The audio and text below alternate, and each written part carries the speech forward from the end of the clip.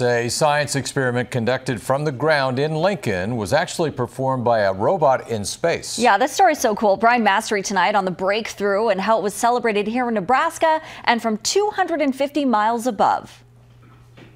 Wrap your mind around this.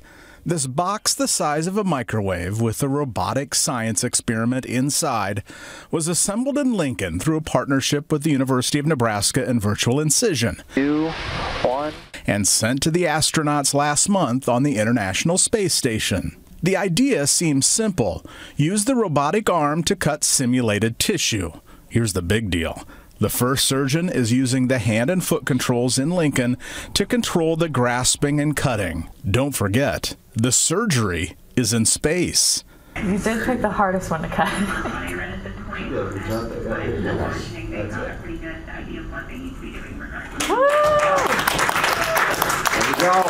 Today's surgical robots typically take up an entire room.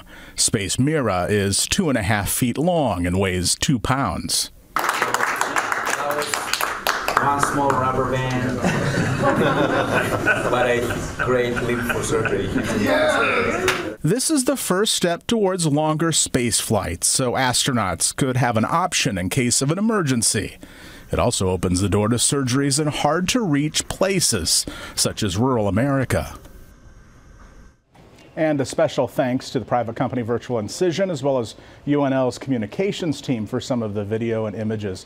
The hardest part here for the surgeons is that the 3/4 of a second that elapses from the time that you move the controls on the ground and then the robot moves in space. It takes a little getting used to. By the way, didn't you love the line? It was a bit hard to hear, but one surgeon, when he said, "One small rubber band, but a great leap for surgery." Channeling his Neil Armstrong. John, Jacqueline. All right, Brian, well said.